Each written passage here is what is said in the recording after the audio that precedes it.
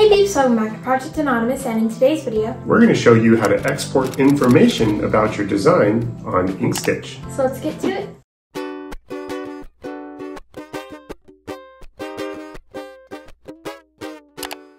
So what kind of information would we be getting out of this?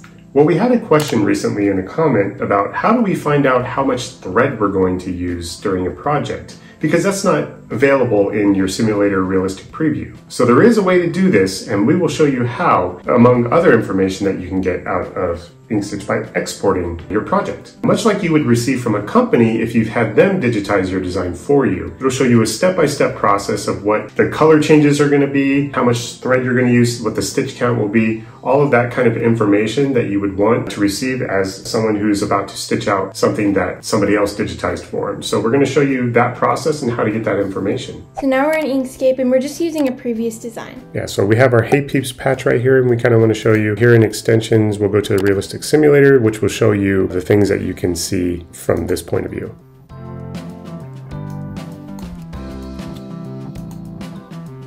So we've mentioned in the past that this is a cool view to be able to show a client. You're doing this for a client, you can get a good concept of what it would look like when you click on that realistic function, because it will kind of give you an idea of what this patch is going to turn out as a finished product. But it doesn't give you a whole lot of information. It does tell you the total stitch count here and gives you an overview of the image itself. But you don't get a lot of details about the length of stitch or how many steps are involved, other than obviously we have it in color changes here.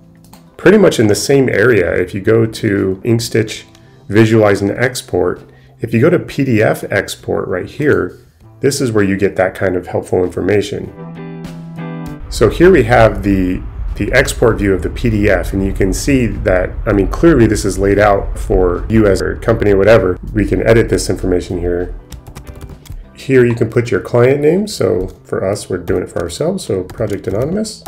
And then you can even put a purchase order number, so whatever format of purchase orders that you have. Also, for even more customization, you can change the logo at the top. But what's really cool here is it'll tell you how much time it would take to embroider approximately. It will give you the total number of stitches, as you saw in the previous thing. It tells you how many colors. We don't have any starts and stops programmed into the thing, or trims. We don't have that programmed into this particular design because it doesn't work on an embroidery machine, but you could do that. But what's really cool is it will tell you the total amount of thread used. So you can see for this patch, it will take 62.22 meters of thread. This is, I believe, the bobbin count, because it's going to use less bobbin thread. On this page, you can also move your design by dragging it to place and scale it by holding Control while scrolling on a mouse or zooming in and out on a trackpad. You can also just set it to fit the page or be 100%. Finally, you can make the preview realistic, which may take a while.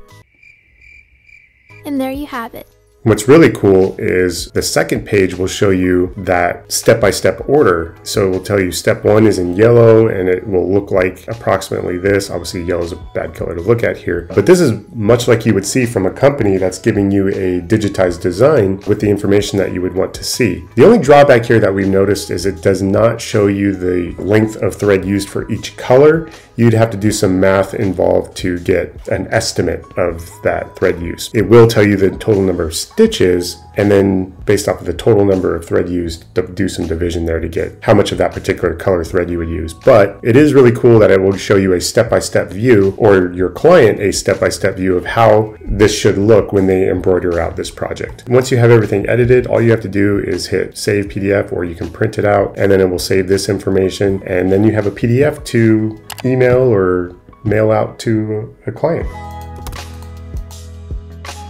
So that was a pretty simple process, and it gives you a lot of information in a very short amount of time. So it's going to be very helpful if you need to send it to someone. So we'd like to thank the commenter who asked the question. Not something that we looked into in the past, but really cool if you planned on selling a design. Anyways, thanks so much for watching. I hope you enjoyed this video. Please like it if you liked it. Like it. Subscribe if you enjoy our content. Subscribe. And turn on those notifications so you get reminded every single time we post a video. Stay crafty. And be happy. Bye.